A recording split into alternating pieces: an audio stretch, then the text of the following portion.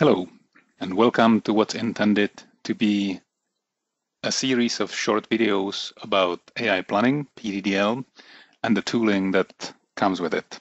And whether you are a professor at the university teaching students how to get started, or you are a novice and want to learn it on your own, or you are a solution integrator that needs planning as part of your architecture, you are going to find something useful here.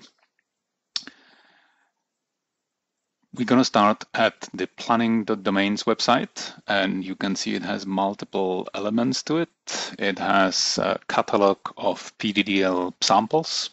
It hosts an online PDDL solver, and it has an editor, and it also provides a number of educational resources. We're going to go to the editor, and that's going to show fairly nicely usable interface. I like it dark. We are going to load a session already created by Christian. Load that. Here we go. And it has a number of domains and problems, and you could invoke the solver and visualize the plan, interact with it, and further. There are many more useful features here. But what we are going to do is we are going to see if we can take this one step further, the experience, and take the session into a more in-depth developer environment. And for that, we are going to use Visual Studio Code. So if you go to code.visualstudio.com, you will find installers for all the three major platforms. Assuming that's what you installed, you go to Session, Open Offline. And that's now going to prompt the browser asking you want to do that? That's going to be handled by Visual Studio Code. Yes, perfect, we will. And in turn, Visual Studio Code that was already running is now saying, yep, I can open that for you, but you are actually needing one more extension. So that's the Pddl extension in the extension marketplace, and you can automatically get it installed by just clicking that button. If you want to install it separately, you will find it in the extensions if you just search for PDDL. There it is. So the extension is installing.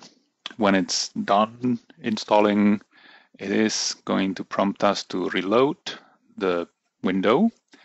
Now that is just activating the extension, and the extension is suggesting that we now take the files that were in the online session and we want to place them somewhere locally. So we are going to name it, let's actually name it by the session ID itself. We create a folder for it, and the session will start being downloaded. Now, that may take a little bit, depending how big the PDDL code is in there.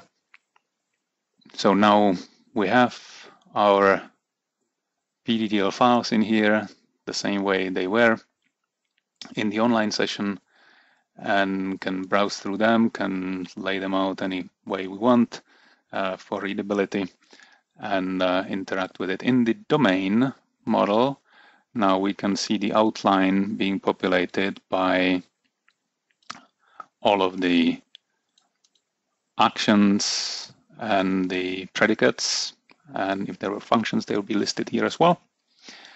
And just as well, we can right-click on one of those files and ask the solver to give us a plan. So here is the plan for that domain. Same that we could do online, and we are hitting the same service. Now, the way we can interact with the environment here is either through the Explorer to explore the files, search through them, interact with the files as in version control. So the way this is now integrated in here is that we are using the source control provider here, and you can use that if you modify the code you can see right away that, yes, here is the modification.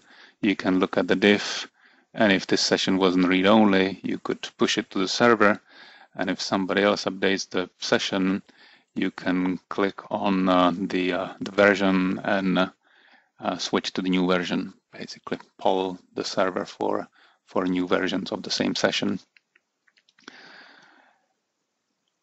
So that's the basics of the navigation in Visual Studio Code. What we perhaps need to do here is take this a little bit further with the experience here. So when you install Visual Studio Code, Pddl extension, you will get number of features, and you get to them by either pressing F1 or finding the right, here we go, command palette, and typing PDDL. And now that pre-selects all of the commands here. And if I click on the overview page, now that's welcoming me to the experience here, giving me the learning resources and showing the important parts of the extension's configuration. Now, right away here, it's suggesting that we are missing a couple of things. So one, you can see that working with those files will not be very easy because they all have the same icons. So if you enable the better icon theme, you get the icons where you can distinguish plans and domain problems and other files. It's also saying that you are missing a PDDL parser and a validator, and they all come in the set of binaries called val for validate. And if you follow the links here, you can find out what it is and where it comes from. I'm just going to click on the download button, and now I'm getting nicely the binaries of the parser and the validate and several other utilities that we are going to need later. They are now configured in here. So if I come back to my domain file, for example, and actually create a syntax error right here, you can see it takes pretty much no time, and it tells me, well, it cannot recognize what this is. Oh, yeah. Because I didn't open the other corresponding file. Yeah, it cannot recognize whether this is a domain and a problem because it doesn't go far enough into the file. If we say this is domain, that's invalid PDDL.